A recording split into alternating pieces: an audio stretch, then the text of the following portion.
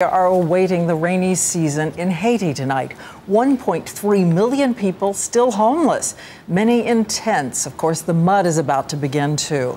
As today, finally, Haiti presented a long-term plan to international donor nations for rebuilding the devastated country. It has been 2.5 months since the earthquake, and Dan Harris, who spent so much time in Haiti right after the quake, has been investigating what happened to all the millions Americans donated. We shall overcome. The celebrities pleaded with us, the images compelled us, and we responded in overwhelming fashion.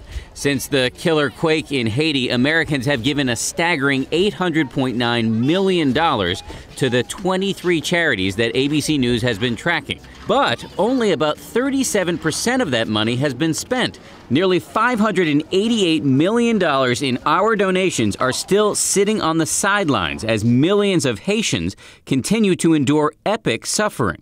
Americans have sent hundreds of millions of dollars to your group and to other groups. The vast majority of it hasn't been spent. Why is that? It's the need to spend it wisely. I don't want to look at the American public and say we wasted money by spending it too quickly.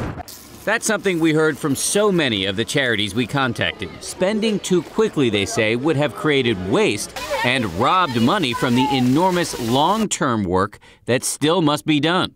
But while charities plan for the long term, there is a massive crisis right now. 1.3 million people are still homeless, and a fifth of them have no shelter. With the rainy season officially starting, already tent cities have been slammed by torrential downpours.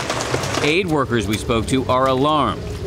This country still faces a very grave crisis, a very grave humanitarian situation. Of course, it's very worrisome and frustrating also.